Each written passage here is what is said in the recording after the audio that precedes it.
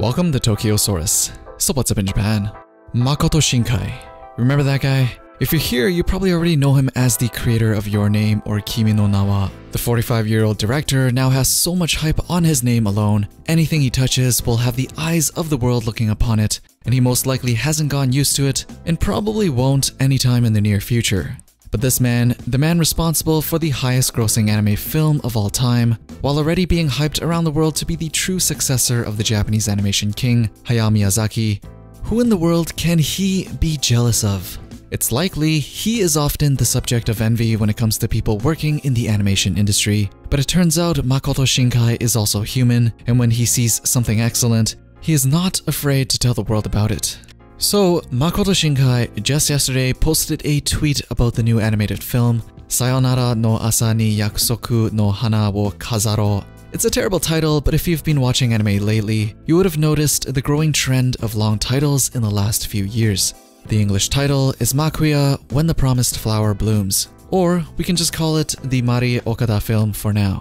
Because this film is directed and written by Mari Okada, who is also the writer for Gundam Blooded Orphans, which is probably where many of us learned of her name and of her awesome writing skills. This is her directorial debut and is pretty much only known at this point by people who are way too deep in anime. But for those of us who have been following her stuff, including Shinkai, we all know deep down that one day she will make it big in the anime world. And by big, I mean Shinkai big. So this film is actually set to air the 24th of February, which is next week. But obviously, Shinkai, being an industry insider, has already gotten his eyes on this film, and he absolutely loves it. In the tweet, he mentioned that the movie was wonderful and that it brought back memories. He also said that if you see this quality in someone's directorial debut, you will also be jealous of her. So for her first movie, she has already been acknowledged by an anime giant in Japan. He's not the first one to do it, and he will not be the last one. Everybody has been sleeping on Mari Okada for the longest time, and for a female in the Japanese anime industry to be making this type of climb makes this all even more impressive.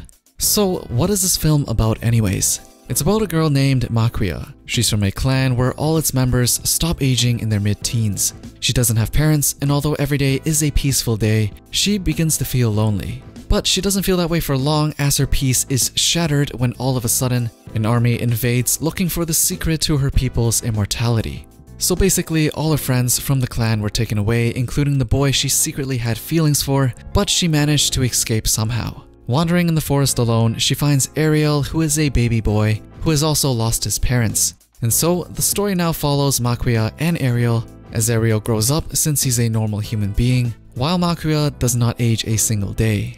Now, if you've watched anything from Mari Okada before, you will know that bad stuff can hit the fan at any moment in time. And just from watching the trailer, you know this movie is 100% setting you up for some serious bad stuff hitting the fan. This movie is definitely one of those "why can't I hold these feels" type of movies, but again, this is a Mari Okada film, so the response is going to be divided. Just like how some people loved Blooded Orphans, while other people absolutely hated it. But for the people who went to the preview of this film, one thing is for certain, and it is that no matter who you are, it will make you cry. Or at least close to crying. So this film is set to release in the UK and Ireland later in March, but no word for the rest of the world at the moment. I'm guessing they're gonna see how it does locally first in Japan before they release it anywhere else, because if it does end up being a big hit, we might just have ourselves the Your Name of 2018, maybe. Anyways, that is it for Maquia, When the Promised Flower Blooms. Hopefully we'll get to see it in the West sometime this year, but what do you guys think of this Shinkai approved movie so far? As usual, I've left a poll for you guys up there, and also let me know down in the comments below. Don't forget to drop a thumbs up before you leave, subscribe, and hit that bell for notifications if you want to be updated with the latest that's going on in Japan, and I'll see you guys in the next one.